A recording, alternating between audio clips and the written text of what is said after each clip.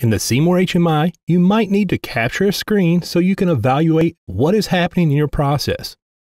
So I have this screen that is detailing the running state of my process, and I've created this push button, and I want to use this to trigger capturing my screen. I applied this internal discrete tag that is in my C-more HMI to this push button. To create the screen capture action, go into your Event Manager database from here, select to add an event, give this event a name, apply the tag that you want to trigger the screen capture event with, and of course I'm using the tag that I applied to my push button. Come down here and select the default alarm action and delete it. Select to add an action, and then select the screen capture action. You can select to capture the current screen that is being displayed or select some other screen. I'm wanting to capture my running status screen, which is screen 3. So I will select Other Screen and select screen 3.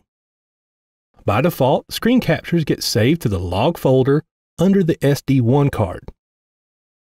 If you'd like to change the storage location, open up your Panel Manager,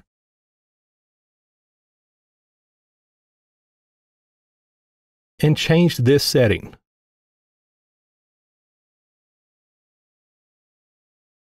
If you'd like to add some organization for these files, you can place a subfolder name here,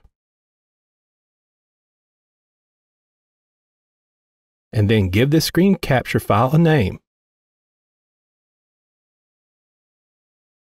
If you want to store multiples of these screen captures for later evaluation, you'll need to select this option. If you do not select this option, it'll just overwrite the previous screen capture. If you do select this option, it will append the file name with the time at which the screen was captured. Last thing here is you can set the image quality of the capture. By using this, you'll be able to save more storage space on your drive. I find the default works fine for me. It doesn't eat up too much storage space.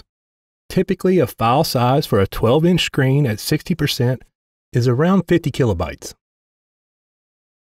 Once you have that set up, select Add, and then select Close. And here is the screen capture event we just created. To show an example of this operation, I'll run the simulate in the C-more HMI. Select the panel size you want to display on.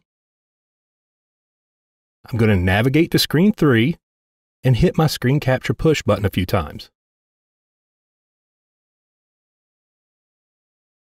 Now I'm going to open up my virtual SD1 card location from here, and you can see the screen captures.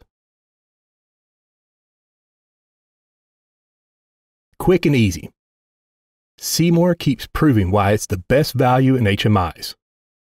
If you have any questions on this process, please feel free to comment below or call into our free technical support department. Select here to see more on the C-more line, and select here to subscribe to our YouTube channel to keep up to date with our products and solutions.